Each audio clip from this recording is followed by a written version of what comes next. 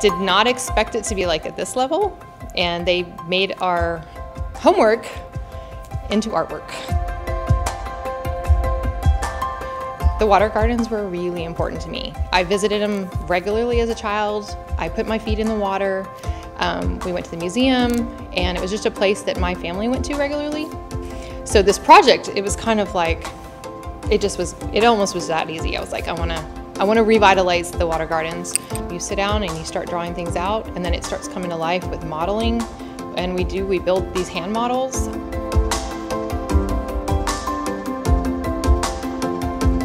But as a real estate agent, I want to listen to them, but I wanted to take that further. So that's what really pushed me to go back to school, was I want to listen, I want to find the client that needs me, listen to them, and design what they want. The experience in school generally, though, with Del Mar it's been exceptional. It's not what I expected. I thought it was really going to be like a community college, and you're just kind of like going along. You may not learn as much because you're not like this big school. Completely the opposite. I feel like we're getting a university education at a community level.